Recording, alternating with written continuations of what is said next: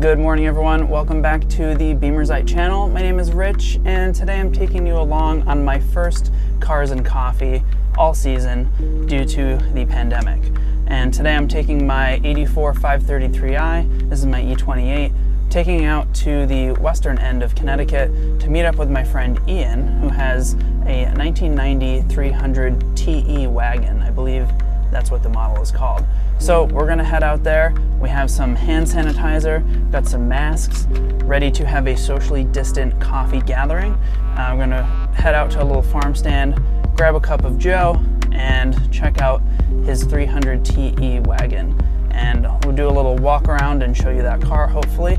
And yeah, so let's hit the road.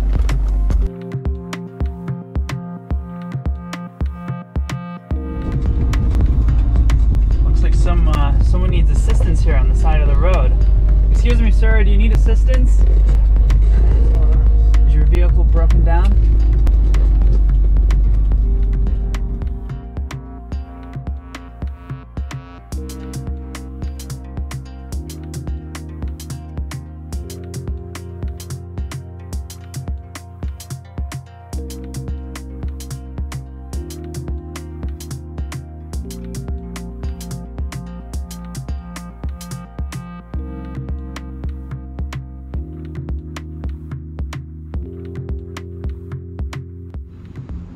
This is recording too, I suppose. All right, we're good. And then sometimes you can also clap to like that, and then you'll see like the waveform from like this one and this one, and you like sync up the big like audio wave of the. That makes sense. Yeah. So. Hence the.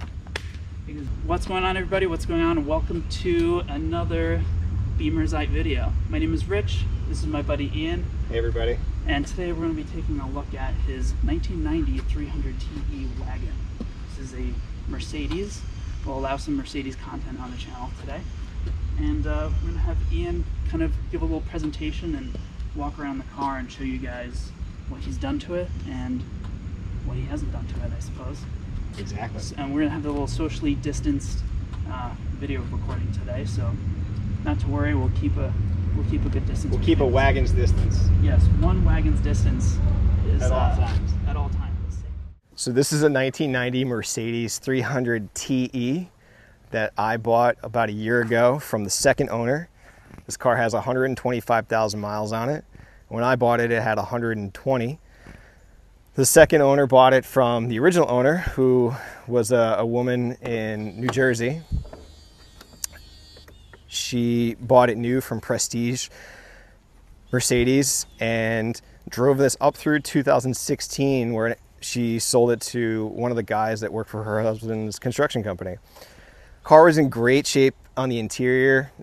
This has the stage 1 paint, so the clear coat, there's no clear coat, so it just needed to be really cleaned and waxed. The interior was really what sold me on it. The fact that it's a blue on white is, I'm a sucker for that. But as you can see, the interior is really strong, no rips in the bolster, which you see a lot. The dash was 100% there. The headliner wasn't droopy. So overall interior is really clean, which is great because that's one less thing to have to worry about. So the 300TE was the 7-passenger wagon back in the 90s. It was the car to have if you were a upper class soccer mom. You could tote all the kids around, which is great. So you've got the 2 rear-facing seats in the back. These are totally safe too, by the way. Totally safe. For it does crash have standards. Seatbelts. Yeah. When I was a kid, we used to fight for this seat in the back with all my friends. I gotta check this out here. You can hold the camera for a sec. So my friends didn't have the Mercedes version. Which you can see, this is incredibly comfortable. This is a great space to be in for some tailgating action. Absolutely, this is such a cool spot. Although my head hits the roof. It's awesome. Yeah, so when I bought the car, it sat on H&R springs with 17-inch AMG wheels, and it was literally in the dirt. So since I've owned it in the last year, I've redone the whole rear suspension. So full control arm linkage, sway bar links, shocks, Also put in new OEM springs, so that raised the back end up. I got rid of those AMG wheels and put on the stock 15-inch with 195/65s. Those springs you see in the back seat are going to be put on this weekend for the front. So hopefully should raise up the front about another inch to 2 inches. So overall, car is in pretty good shape. It was a car from the Northeast, so it's got a little bit of rust here and there, but shock tower struts are all pretty good. No holes, nothing crunchy. Overall, super fun car to drive. It's a gas aspirated 3-liter straight six.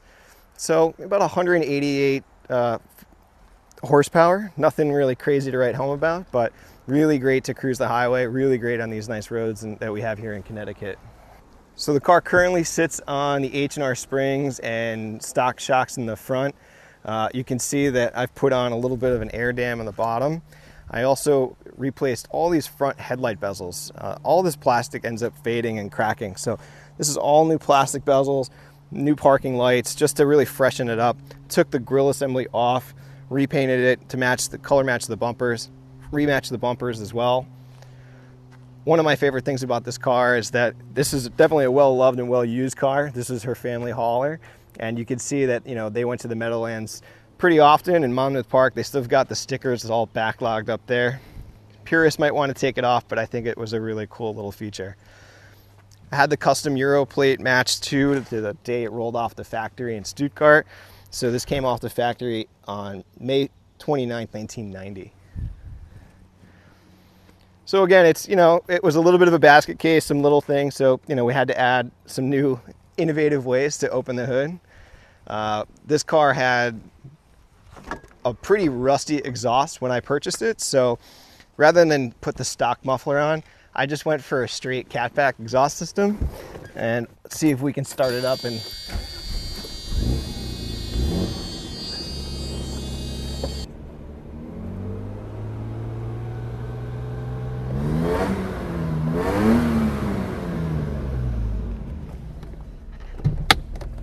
so it sounds a little different than stock, which is always fun, but it helps it move down the road pretty quick too.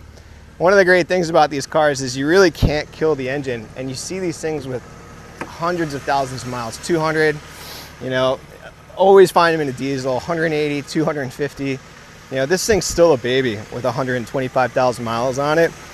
Engine bay is pretty clean.